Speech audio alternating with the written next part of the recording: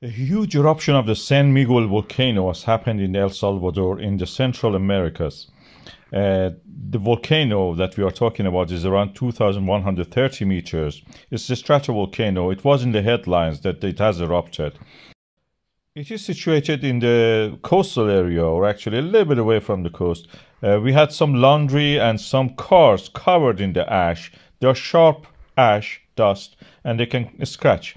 When people looked out of the window, they couldn't see much because it has erupted in the night, as you can see here.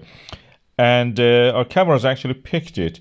And during the day, we had this shocking scene, huge eruption of this volcano happening. This is an important volcano for El Salvador because it has already caused some death and damage in the previous eruptions. As you can see, just people open their doors. This time, this guy is not opening the window. You can see through the double glaze they're looking at this volcano. And it's, as you can see here, the direction of the wind changes, and according to that, it can actually affect the people's lives. People who have been buried in the past by the lahar from this volcano. It's quite an explosive volcano in that sense because it is a magma which is rich in the water.